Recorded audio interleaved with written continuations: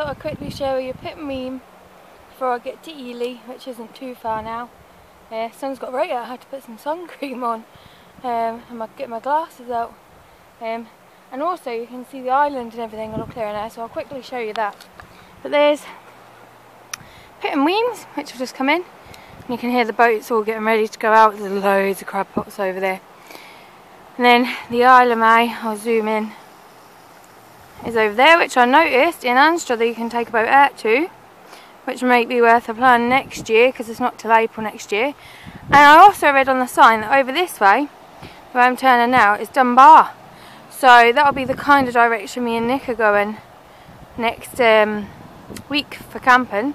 That's Bass Rock, you can see a bit clearer now. And then the hill that's in North Berwick, I think, by the sounds of what it was called. So yeah, so it'll be that direction over there that I'll be next week at this time. So I'll probably be looking this way thinking, oh, that's over at Ely, or that's over at such and such. So yeah, not far now. It's about just after 4, I think, so I'll get there in plenty of time, and it's got out a really nice evening, so can't be bad.